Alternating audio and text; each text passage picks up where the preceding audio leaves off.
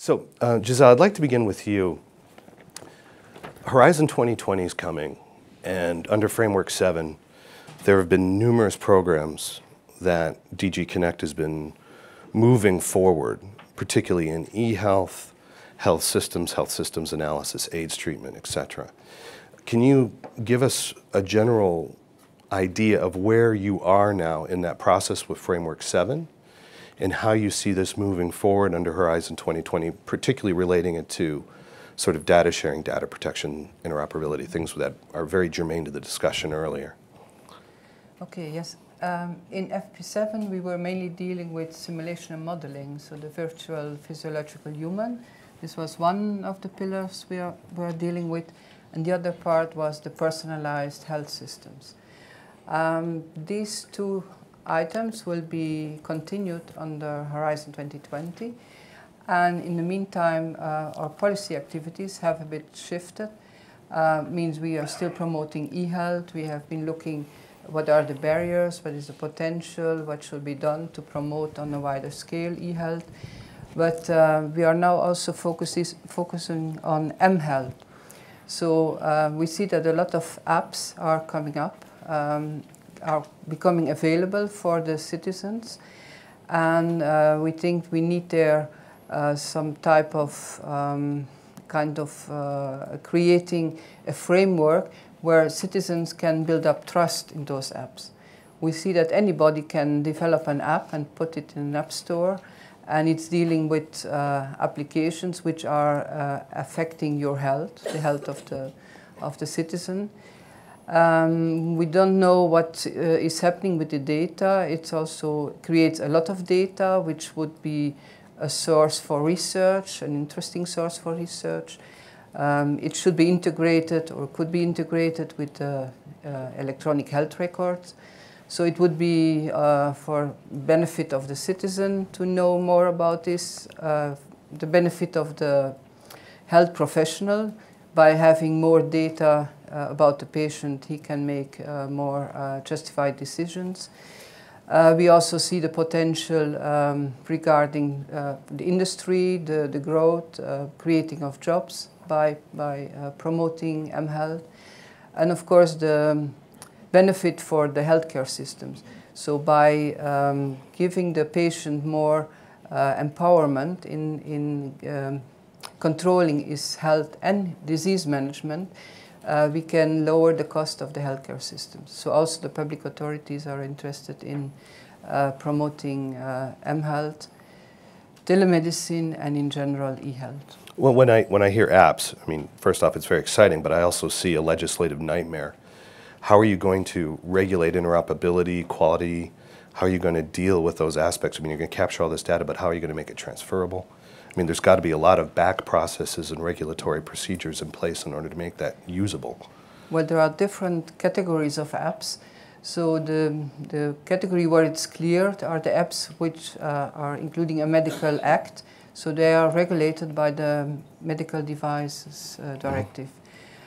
Our concerns are for the other apps, which are a bit in the limbo. Well, there is a lot of legislation, but it's not clear which legislation applies. Is it radio and telecommunication terminal equipment, or is it the general product safety? Is it consumer protection? While this, we are a bit elaborating on this. We are preparing a paper to point out what is the current situation, and in fact to come then with the question to the constituency, what is your view that what Europe should do to enhance or stimulate the use of mHealth and empowerment of the patient? Now leading on from that, your Green Paper Action Plan from January 13th said two real key planks to this debate. One is to address issues currently impeding in e-health interoperability, so again, that interoperability, and then to improve the legal certainty for e-health. And again, that sort of goes into my question. I hate to drill onto this, but how are you going to deliver on that? I mean, what do you see as the possibility under Horizon 2020, I guess? What sort of exact programs, or what are you looking at? Well, within Horizon 2020, we do not address the legal issues. So this is a policy work. We are preparing this green paper, and we will come with this green paper to the constituency to get their view and to get their opinions on what needs to be done. Where we have the technical issues, how to integrate data created by the apps, how to integrate it with the electronic health records to make it interoperable. This is something which will be addressed in Horizon 2020, how it can be used for personalized health systems where really the empowerment of the patient is in the first place. Okay. Thank you. Does anybody have any questions for Gisèle before I move on? Anything? You're very clear. Thank you. Thank you. Now, John, I want to go to you next. I cannot tell you how many times I hear in the discussions of big data, there are no examples of big data working. There's no examples of actual healthcare data and healthcare metrics delivering value from the ICT space. Now, what's intriguing is that with your Watson platform that you're rolling out, primarily that I'm aware of with WellPoint in the United States, there's numbers coming out that it's actually very favorable, and you are controlling patient data. You're dealing with it in a secure space, which obviously, as you heard earlier, is one of the key issues. Can you just get into a little bit what IBM is currently doing in the healthcare space with big data and the Watson platform, and some of the work you've done with the Commission before, and how you're going to go forward? Yeah, sure. Thank you, Duane. So this question about big data for healthcare, we all understand that it's essential to use data for a number of benefits. One is this whole question of improving medical science, whether it comes from clinical trials or understanding real-world data. And we can use that to affect population health and personalized medicine. We can improve treatment for individuals. We can also use data, of course, to recognizing the social determinants of healthcare. We can use data in order to understand how interventions might be put in play at the social level to help people avoid health risks. And then further down the road, we can use it to reconfigure our healthcare systems so they're more efficient.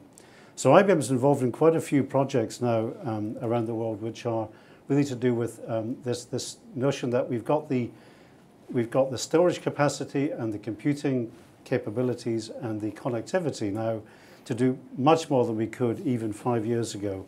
And this is due to the fantastic progress we've seen in information technology. Moore's law giving us huge price performance improvements in processing. Kreider's law, which is the same kind of thing applied to storage, means that we can now, for $600, buy a disk that will hold all of the world's recorded music. We've got 6 billion phones in the world. We've got 10 billion things connected to the internet other than humans, and that will keep on increasing. So we've got this huge pool of data that we can work with. What can we do then to derive more value from the data itself? Well, I think we're moving into an era now where it's no longer just a question of tabulating data and trying to basically assemble it so that we can, as humans, interpret it. That will still continue, but we're now on the threshold of using computing power to actually make the decisions with us, not necessarily instead of us, but with us, to give us more options. So 2 projects I'll just touch on very briefly. One is one that was sponsored by the European Commission called EU Resist. Some of you may know about it or even have been involved in it. It was really to do with HIV treatment, and the idea that if you're treating HIV patients, you have a huge number of options to choose from in terms of the cocktail of drugs that you're going to use. So the problem here is one of complexity and the inability of the human mind to hold all these variables in one place to make a rational decision based on that. So we basically developed an engine for the EU Resist project, which allowed us to look at huge numbers of components of data to help us make better decisions. So this database we developed has 700,000 HIV virus loads. So we're basically looking at the genome of the virus itself. It contains 60,000 previous cases of HIV treatment and 150,000 combinations of drugs that may be applied to help deliver the outcome for the patient. When we developed this thing, we got it to the point where it was better than all but one of the 10 doctors, the 10 expert doctors that we pitted the system against. This is an example of where you've got huge uncertainty about what's going to work best. And even the E-resist engine doesn't get it right more than about 75% of the time. But that's still better than most of the experts can do unassisted. So I think we're seeing the beginning of this application of technology to look at vast data sets, to do the linking and the analysis, and to come back with the best possible or the optimum choice. The second one is the Watson project, which Duane mentioned. Who's seen Watson already on YouTube? Anybody? Okay, if you haven't seen Watson, go and take a look at it. What is it? It's a supercomputer. We developed it as a kind of a dare to see if we could beat humans at general knowledge. So the idea of Watson originally was to put it on a live television show where we asked it lots of questions, and it had to be quicker and more accurate than the two reigning champion humans, and it won the contest. So what? We made some money, we gave it to charity, but the question then is, what can you do with a machine like Watson? Well, what is it? It understands natural language, it can understand English and can interpret it.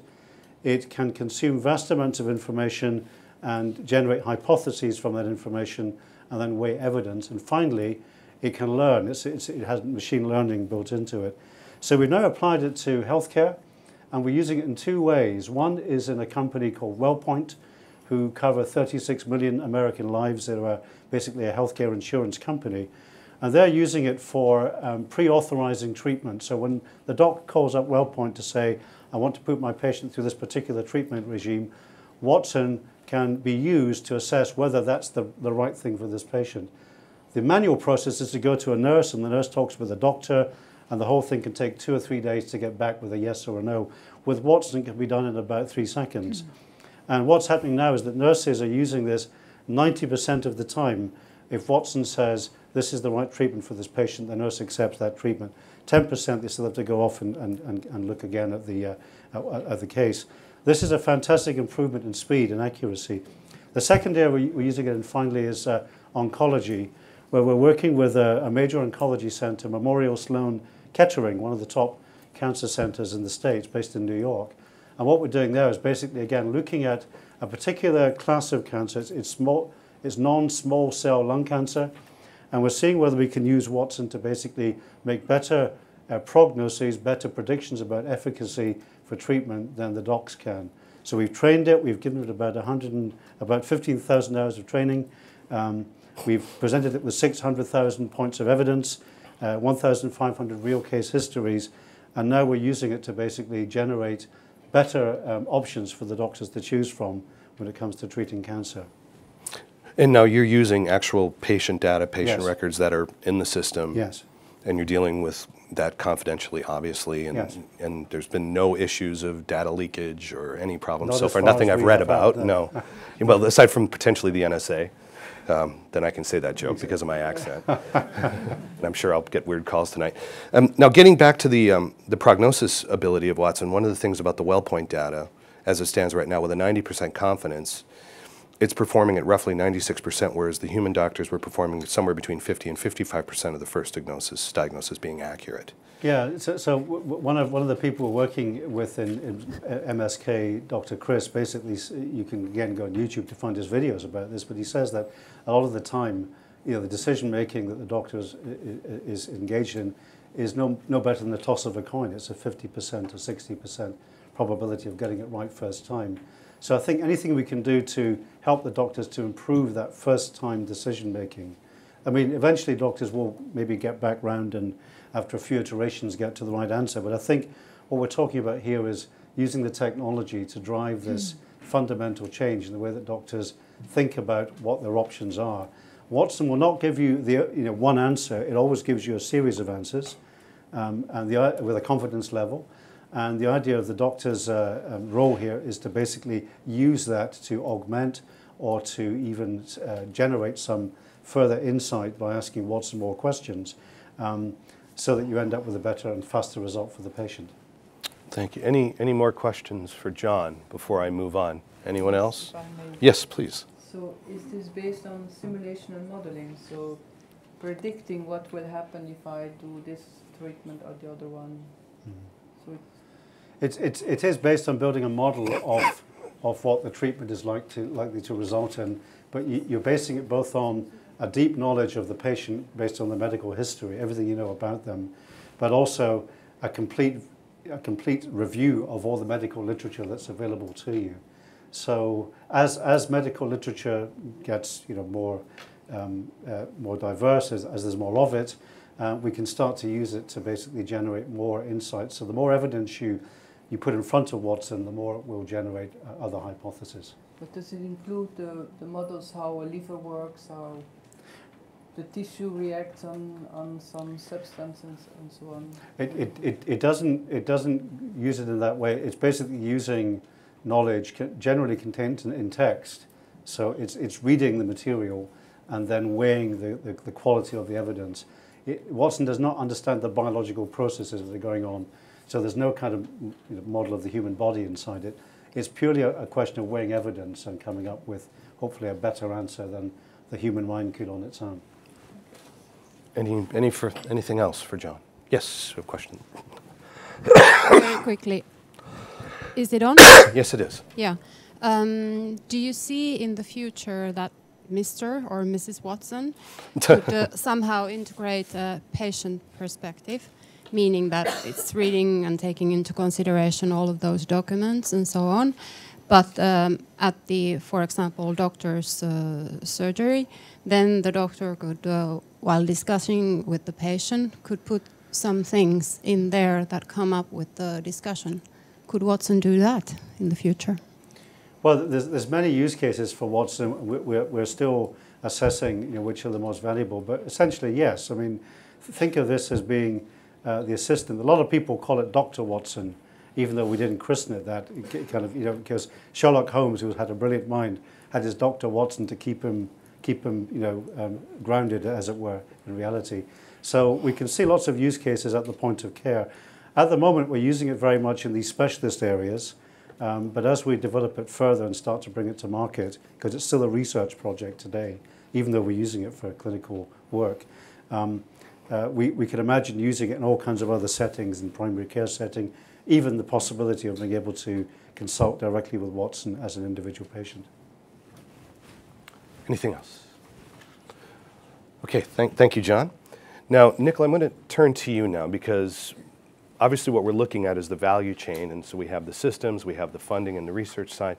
Now we're getting to the practical research, the utilization of data to actually create new drugs and new therapies. Now, Wellcome has a long history through the Sanger Institute and several other levels of work that you do and fund. And if people aren't familiar with Wellcome Trust, they're the second largest private funder of healthcare research in the world. Is that correct still? Good. Shares are up. And if you look in your pamphlet, there's a really wonderful article in an interview that was written by Nuala Moran and with Nicola that outlines a lot of the work they're doing.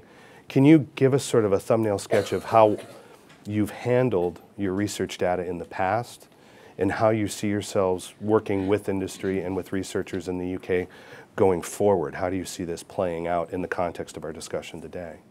Yeah, of course. So the Trust thinks data sharing is essential across all research to maximise the value of the data that we funded the generation of it, and we want to get maximum benefit out of it. Different disciplines and research communities are in slightly different places as to whether or not they agree with sort of the data sharing ethos or whether or not they need a bit of help and support to get there.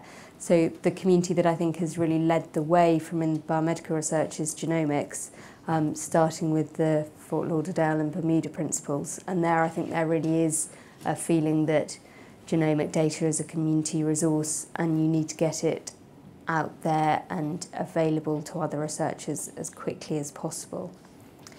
Some of the other sort of subject areas, public health, epidemiology studies, the researchers perhaps feel slightly more ownership of their data, particularly cohort studies. If they've spent many years building up their data set, they obviously want to have first access to it and get the benefits from it first, but we're encouraging them to think about ways other researchers could get the benefits of that work. and I'll come back to how one does that in a minute. A third element is getting better value from existing data sets like patient records in the NHS, and trying to ensure that researchers can access electronic patient records. And then new areas now are looking at how one can get better benefits from sharing imaging information, and lastly and most relevant today, clinical trials data. But it's all about really opening up research data sets to maximise the opportunities to allow new research questions. And I think there the idea of sort of really accessing large numbers of data and also linking different data sets and different types of data is where there's the most exciting opportunities potentially.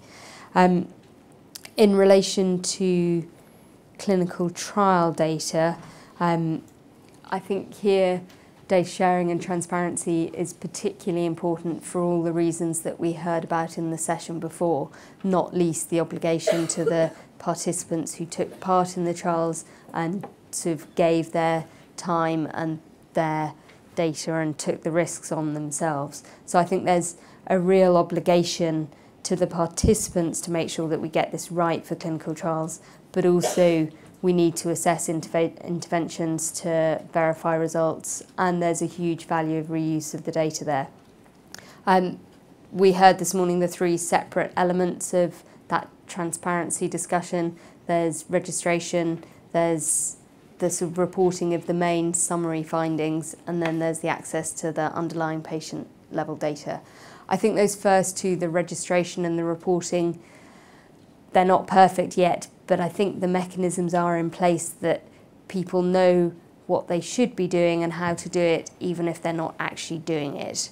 I think it's a different question when one gets to the underlying patient level data. There aren't those mechanisms in place yet, and that's what we're very keen to see established. And I think really because that's where the most exciting opportunities are. It's not just about the independent scrutiny of the data, it's about using the data in new ways to ask new research questions. But because it's personal level data, it's potentially identifiable, you've got to make sure that patient confidentiality is at the heart of any model that you use. And so it does need a controlled access model. And that comes back to the sort of learning that we can get from the genomics work, the work at Sanger and the cohort studies, because there are already in place a whole number of different models of controlled data access committees. And all of them, and there are a range of different approaches, but they will involve looking at who the researcher is, what the question is, and what the initial consent was. We've been sort of doing an analysis at the moment looking at more than 80 data access committees, and there's a huge variety of different processes, different types of review panel. Is it an independent panel? How closely linked is the PI in the decision making? What do they actually look at in the proposals? Is it the researchers' status? Are they accredited researchers, or is the focus more on what the questions that are being looked at? And then the next sort of level is, how is the data accessed? What kind of process?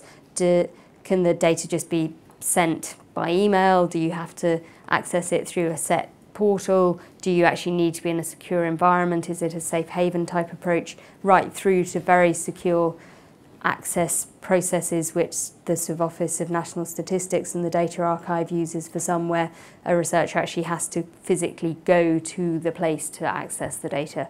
So there's a whole range of different models.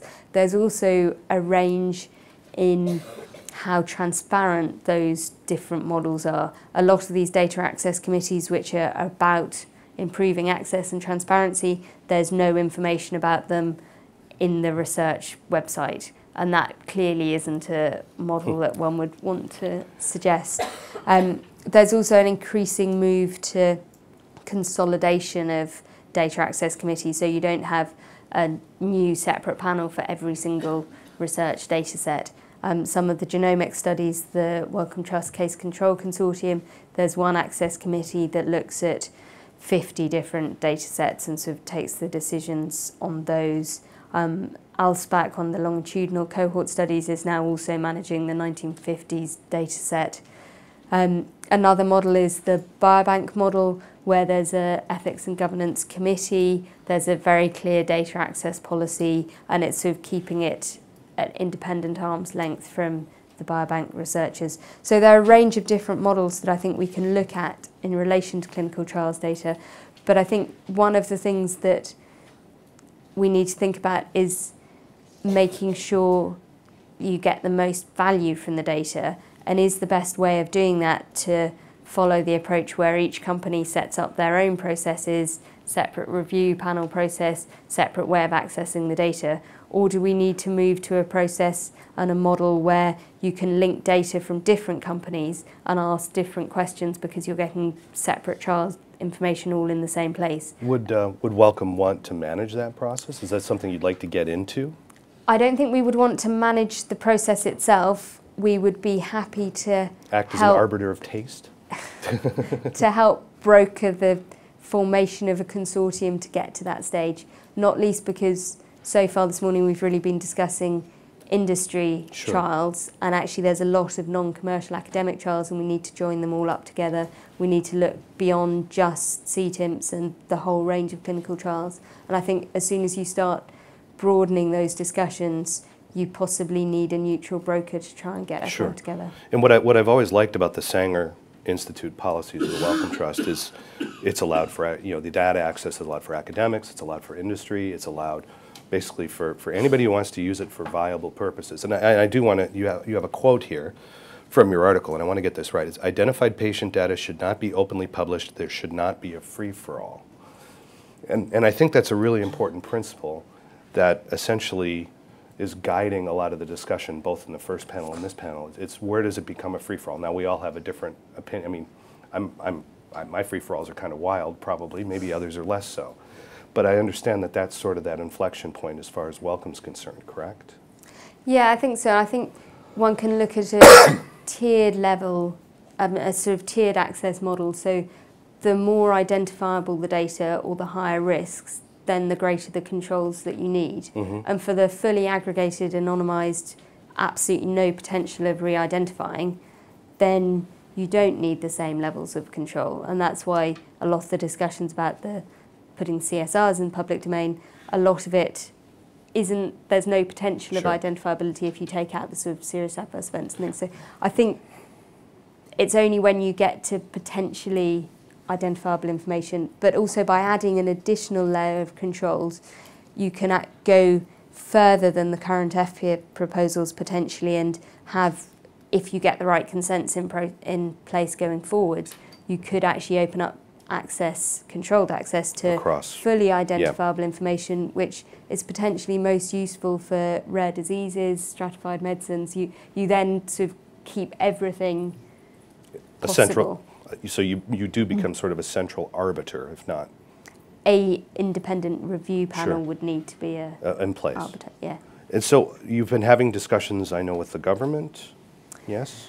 Yeah, we held an initial workshop a few months ago at the Trust with a wide range of stakeholders, including academics, industry, regulators and the government. We've sort of continued discussions with those partners. We're keen now to broaden those discussions, particularly to industry, both large pharma and small biotech. And the other part, which is really important, is making sure it's global. This can't just be UK or Europe. Trials are international, and any consortium model, any access model needs to be global. So then the FDA proposal that's out there that no data, that's a problem for Wellcome.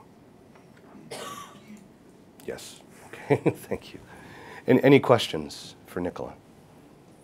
Everyone's writing frantically. Yes. Do you have a name for the global initiative? The question is, does you have a name for that global initiative? And where are you from, ma'am? Sorry, there's a microphone. I'm from IMI. Thank you. No, not yet. At the moment, there's the microphone there. At the moment, we're in very early discussions as to whether there would be interest before we even say, yes, go for a consortium. So if you want to put names on the table now, please do. We could have a contest. We'll open up a raffle in the lobby at the break. People can put in their names. We'll choose. And also, if anyone would be interested in being involved in discussions about a potential consortium, do please let us know. Any other questions? Yes, right there. Just wait for the mic, please. Otherwise, we don't get you on the video. Thank you. Question: when you talk about independent review panels, what do you mean by that? I think if one looks at the biobank model, as I say, data access committees, there's a huge range. Biobank is appointed, I think it's appointed by the EGC, so a separate Ethics and Governance Council appoints it. I think one would need to look at what the governance arrangements are, and we don't have any details yet, and it's one of the things that would need to be agreed by all the members of the consortium.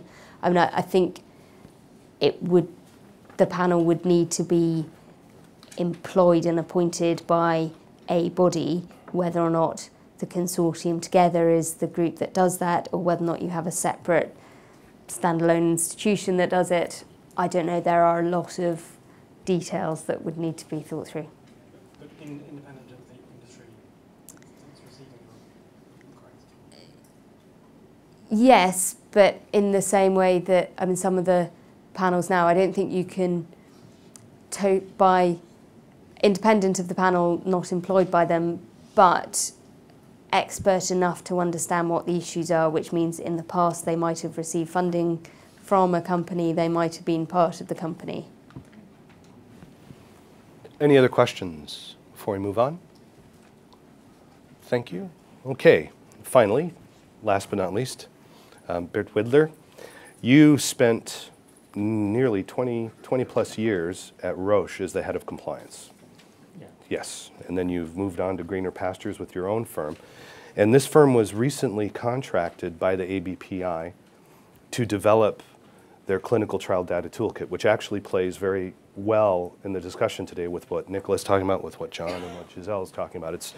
It's looking at how industry can, another option for industry to use clinical trial data and pool it in a single source. How did you make, first off, how did you make this transition from working in compliance at Roche to moving to work in consulting to the ABPI, and how you were the project leader for this tool? Tell us about what it is, because it's only 2 weeks old, and what you hope to get out of it. Well, first of all, when I listen to you about Watson, then what I'm talking about is probably not even the moustache of Hercule Poirot. It's something very simple, but I think it's a contribution that shows how we should continue, because it creates this sort of transparency about the how. What are we doing? How are we going to implement it? Being very transparent about the processes, but also allowing to fight, I think, what is a disease in the industry, and I think it's all what we also hear from this transparency piece, is that we don't reinvent the wheel all the time, but that we share best practices, and by sharing we learn from the weaknesses of this best practice, and then we can bring it to the next level of excellence. Why did I get this assignment? That I'm very, very happy that I got it, is when I was head of quality assurance in Roche, I was also responsible for the whole disclosure activity. And as a matter of fact, I was one of the co-authors of the joint position paper that was issued by EFPIA. And that's how I got into the disclosure space, and I kept my interest in the disclosure space. And the responsible at ABPI was a colleague of mine in Roche. She knew that I had an interest and some knowledge in this area, and that's how I got the assignment. And it also fits quite nicely, because the toolkit is about the process, is an SOP, is points to consider, is also lessons learned, so that I used what we learned in implementing disclosure practices in real life, and to put that as points to consider for others who are going to implement the disclosure activity.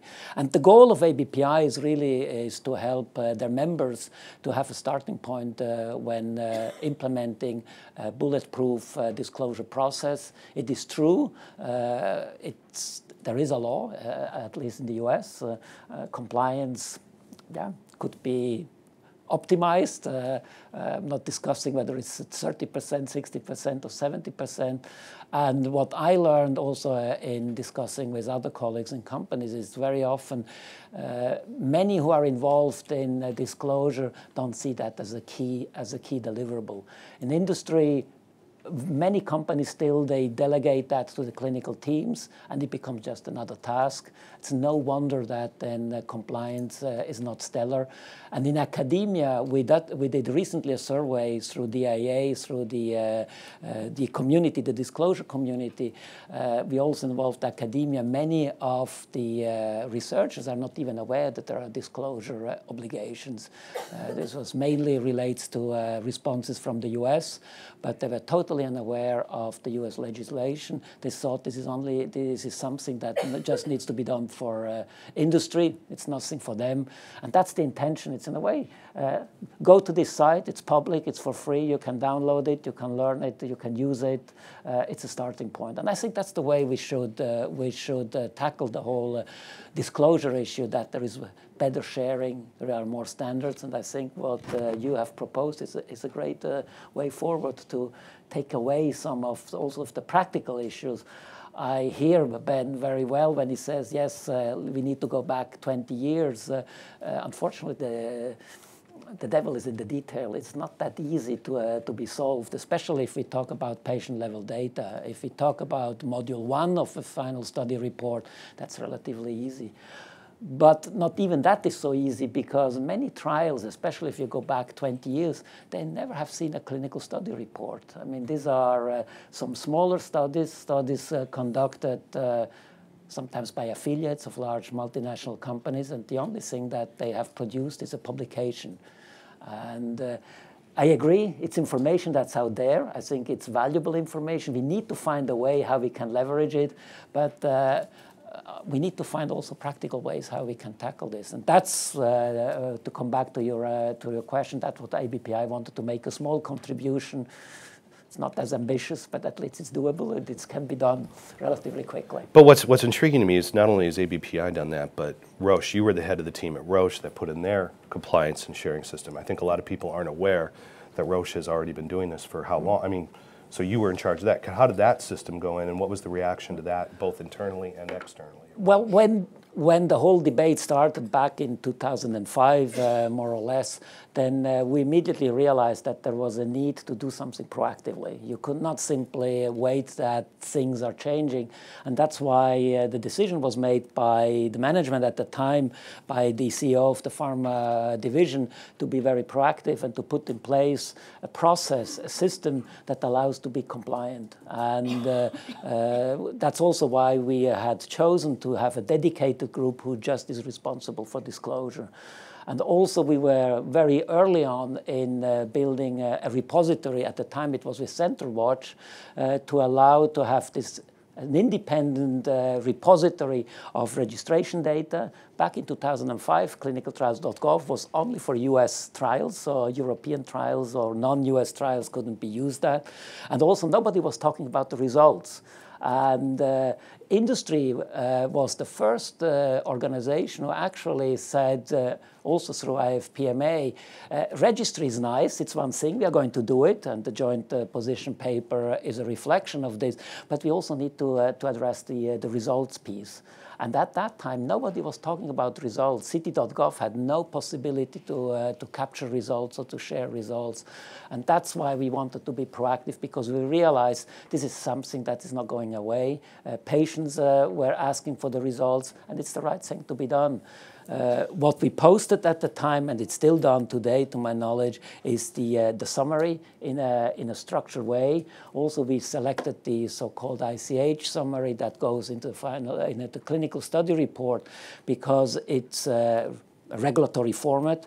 It's reviewed. There is a third-party review by medical writers, so it has also some quality. So it's not something that it's too much, or it can be influenced at all by marketing. Mm-hmm.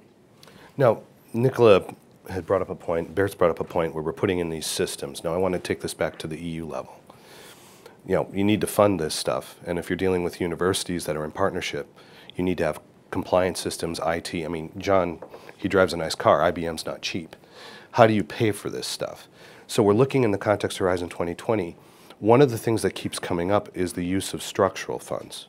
Now, there's been increasing nice, warm, fuzzy noises coming out of the Commission that there's increasingly a willingness to look at the utilization of structural funds to build these sort of infrastructures we're discussing today. Is this the policy right now going forward, that there's potentially a window opening to supply funding under structural funds for this? Well, structural funds are a known pot of money, not related to Horizon 2020. Okay. And it's mainly governed by DG Regio in connection with the member states. So, but you file papers in support or not of certain positions. We try to convince DG Regio to open the possibility for funding allocated to health issues. And in the new document, the priorities for 2014-2020 of the structural funds, for the European Regional Fund, they mention explicitly ICT for societal challenges, including e-health. So the framework is there, but it's up to then the national authorities to decide, or the regions, more or less the regions, to decide which of the priorities they will put in the focus. So the framework is there. The money can be spent for building the infrastructure needed for e-health services, but it is in the end the decision of the authorities in the region. And John, do you think that's a good solution? Well, loaded question of the day. So we recognise that health and social care systems around Europe are all under tremendous strain at the moment, and there's certainly, we've been on a journey, this e-health journey, for quite a long time. I mean, e-health itself is not a new concept. What we're hoping is that the current financial crisis will get people to start thinking about sustainability of their health and social care systems and the role of technology in supporting that. So, we'd be very much in favour of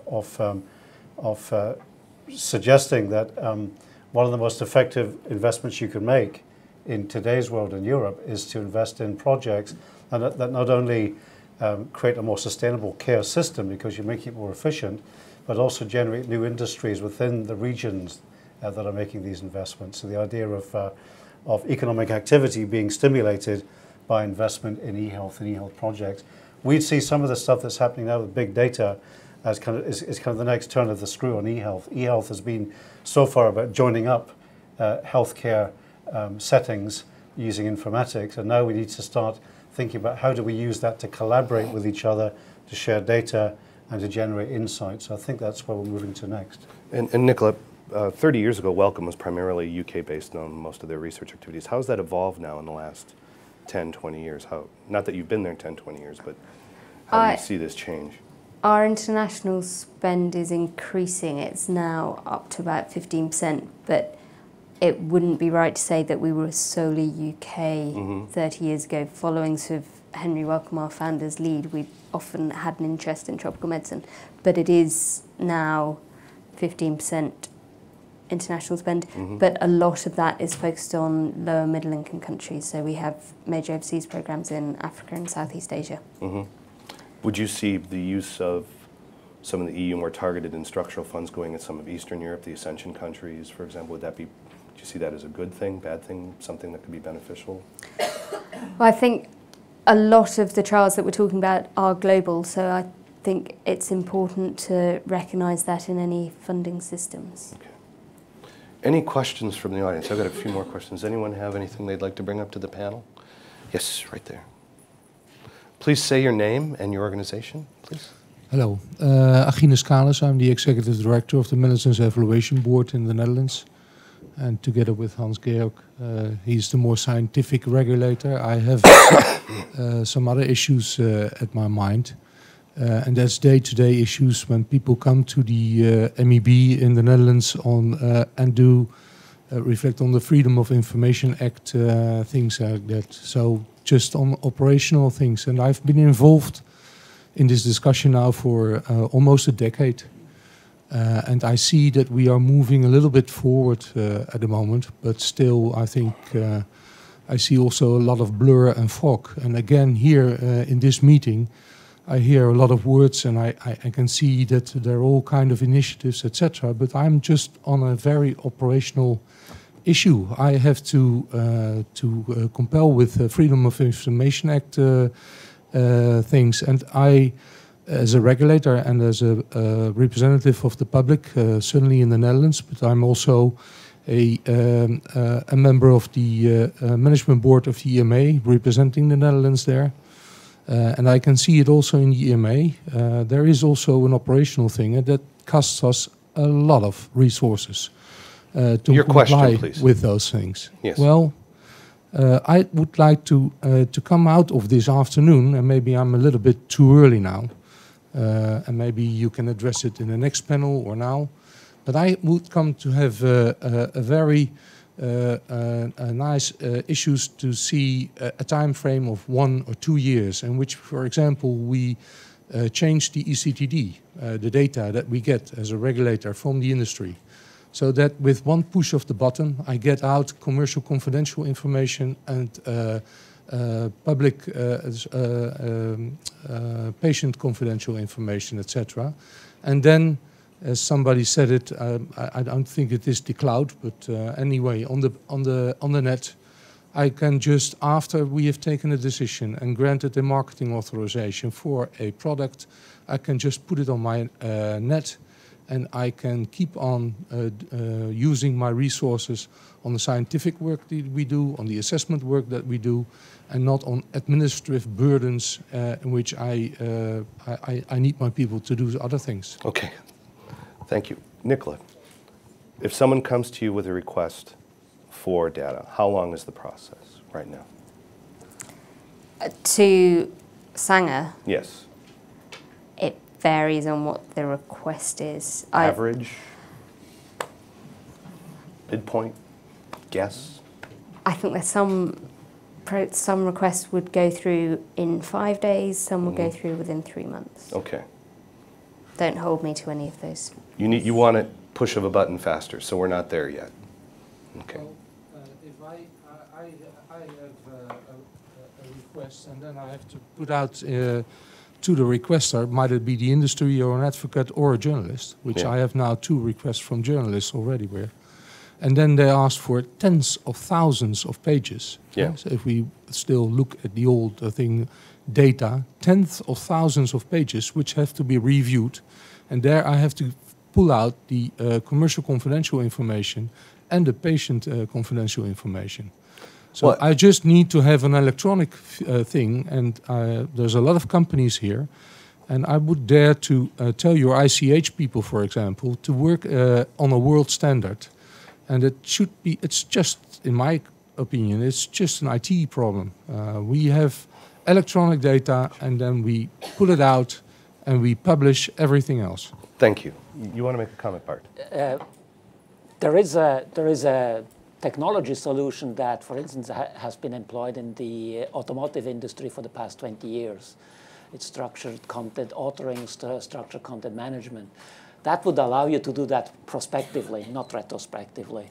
And this is exactly what is happening. For instance, when they build manuals, maintenance books like this, they put the information in such a way that then the document, now we still think in terms of document, becomes a rendition of what has been captured previously. And there, literally at the push of a button, you can generate different versions. This is something that would, again, I think would require a dialogue between industry, within the industry, to come up with a common platform. The technology exists. It's around, has been around for 20 years. You know, that dialogue has been there already for years. Yeah. And I want to have a solution within the next year or something. Thank you. We get your point, and we'll move on. But yes, we understand. I think part of the problem is there's no standard right now. I think we're trying to search for standards. Wellcome has offered a standard. I mean, Nicola said we could do a standard. Now, 3 months might not be enough because right now the system requires 3 months because there aren't standards in place. But I think there could be a standard in place if industry agrees. Now you're in a situation where Europe could agree and the US wouldn't, which is a problem. So we need to join those two. Now, again, I like to end on time and under budget, and we've got just 3 minutes here. So I just want to ask everyone for one final comment. Gisèle, what do you think is the biggest challenge for utilizing data as we've discussed today, and how do you see Europe trying to move forward with that and solve that problem? Well, I see the biggest challenge in, well, with respect to the work of the Commission, always to find the right balance. So on the one hand, we have to enable industry to grow, to create jobs, etc. We have to support research that they can do their work the better, like the best they can. And we have to take care of the privacy and the interest of the citizen. So there's always this balancing. Do we need regulation? Yes, regulation protects the citizen, but will hamper then the free use of systems. So there is always a lot of work before we come to final conclusions, because we really have to weight the individual interest, to take all of them into account. John, IBM, how do you see IBM able to deal with this issue of data from clinical trials? And how do you see IBM playing a role going forward? Well, I'd say that we don't see this as a technical issue at all. It's not a technology limitation here. I think the limitations are more with policy, with regulation, and also with securing the public's trust. I mean, if we're going to start publishing data in this way, it's all very well to say we can anonymize it, but actually experts will tell you you really can't guarantee that. There are always ways of linking back to the individual. So somehow we've got to get the public on our side in terms of trusting the industry to do the right things with the data. And from a technical point of view, I guess we're looking at where do we target what we can now do with technology in society to get the best results, because there's many different ways of approaching this, and I think we need to work very closely with academia, with policymakers, and understand where do you want to put this technology to get the right results for your health and care systems, whether that's clinical research, whether that's healthcare delivery, or whether it's just the way you organize the system and basically set up the feedback with your citizens. Bert, how do you see the toolkit and going forward? Is that the final solution that you can institute? Is that everything, the chalice, or is there something else? No, that would be ridiculous. I mean, this is a very small contribution. It's okay. A very little brick in the wall that we need to break. Okay. And Nicola, how do you think Wellcome is going to play in this? Do you want to play in this, and how do you see it going forward with the data protection issues and patient data in particular? We would like to be involved in